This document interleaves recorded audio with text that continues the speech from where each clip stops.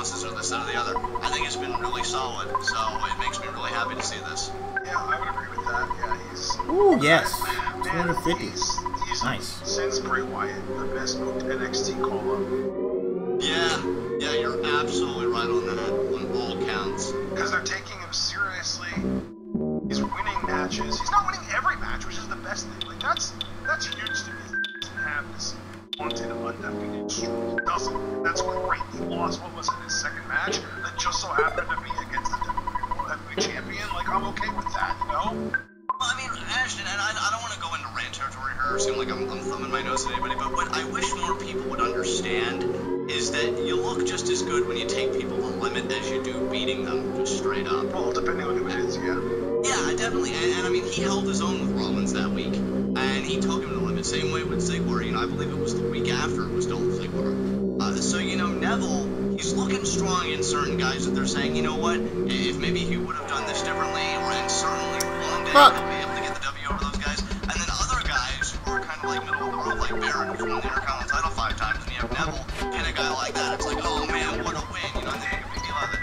I'm just loving how they're handling him. I'm hoping he doesn't get mishandled, especially in these crucial summer months. It's time for me to use the match? Is he going to be in the IC title picture?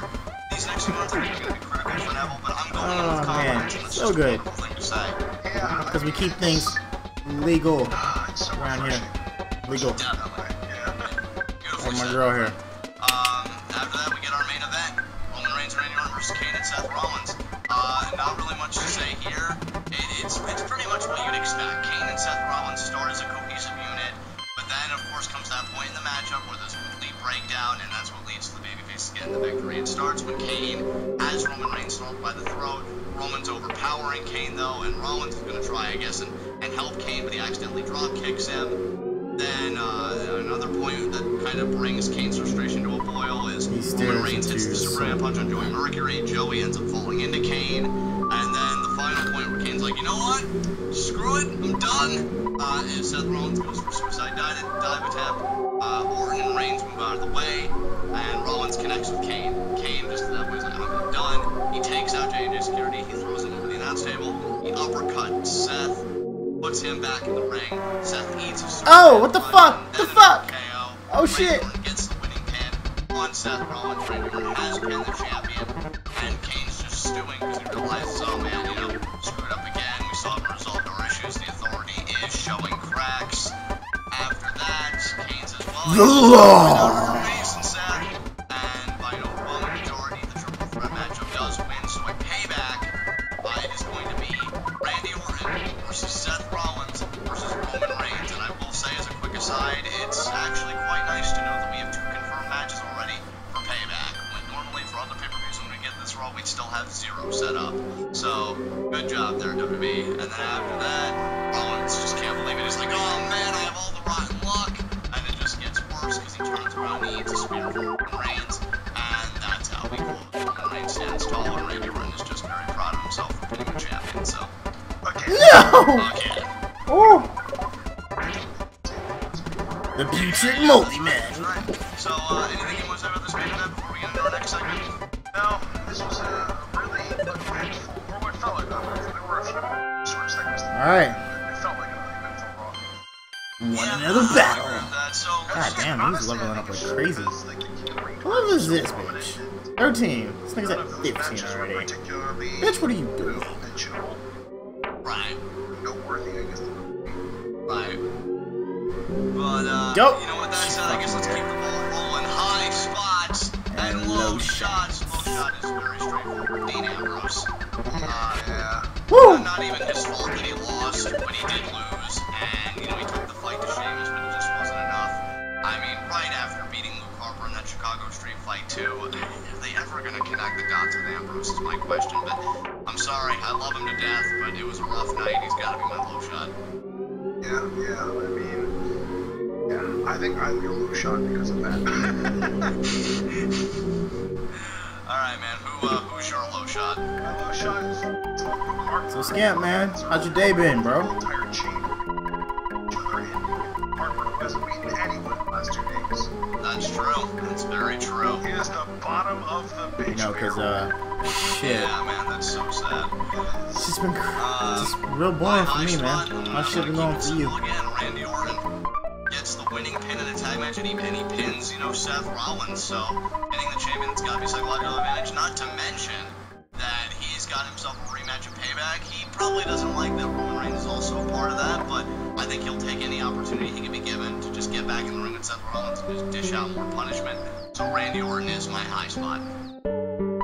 Yeah, I definitely can't necessarily disagree with that. My high spot's gonna be Neville, because I think that of the 8 people that were in the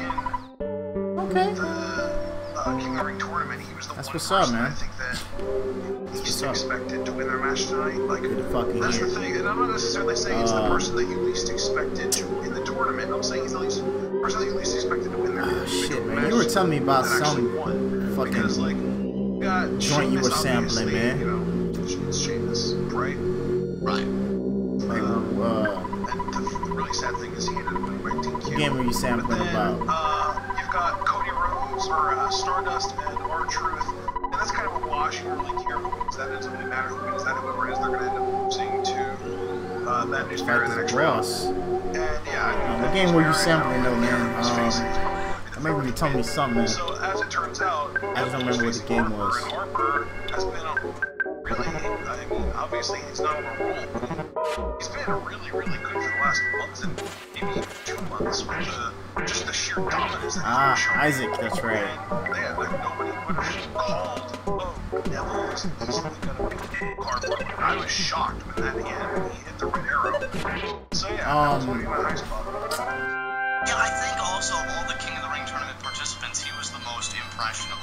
I think just given his offense and everything else, like I think people are really gonna get excited about Neville. Oh yeah, man, I wanted to tell you, dude. Semifinals matchup. He's facing Sheamus. Because I was talking to Astro about it, man. That pans out. So yeah, I wholeheartedly agree. Check out the Earthbound soundtrack, man. Just give it a listen. You know what I'm saying? Because it's really good shit. And I'm gonna say my Raw request is just on Steam. Keep doing what you're doing. Bro, check out Shovel Knight. The game is dope as fuck. Keep having him check out Shovel Knight. His influence to kind of stick it to Seth in a variety of ways. Try and mess with him and mess with his championship reign from the outside. Anytime the King gets really like physically involved, it's gonna be a turn off for me for the programming. But the way you're doing it now, it's passable, and I can accept that. Obviously, I'm gonna have my gripes about Kane still being a centerpiece, you know, in any kind of feud in 2015. But if this is the way you've got to do it, definitely preferable. Just make sure Kane doesn't get too physically involved in the coming weeks, because I mean he's really had these teases, and I'm just afraid that Seth is just gonna call him out one week on Raw, and we're gonna do this whole thing, and I just wouldn't care. So let's try and avoid that if possible. Yeah. I think my Raw request is going to be, if you're going to Shovel Knight. Man to identity, hold up, not taking things from other people in your company. Yeah, I know you kind of made a point about this, you know, when we were watching together, and then also yeah, man, check that shit out, bro. That game is fucking dope.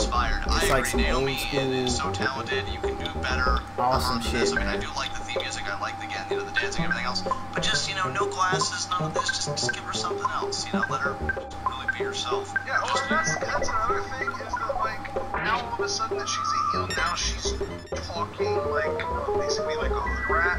Like she's got like the ghetto accent going on that we all know she doesn't actually speak with because she's been on Total Divas before and she's acting incredibly like I don't even know what word it is. I'm just gonna say fake. Right. So I mean, yeah, I get that she can be a heel, and the worst thing is like, how can you even say she's a heel? I know. Yeah, I mean, that's what I said at Extreme Rules Live Reactions for her matchup against Nikki. She has legitimate gripes all the way, and she has legitimate gripes, and she lost because of the opponent cheating. How is that a heel?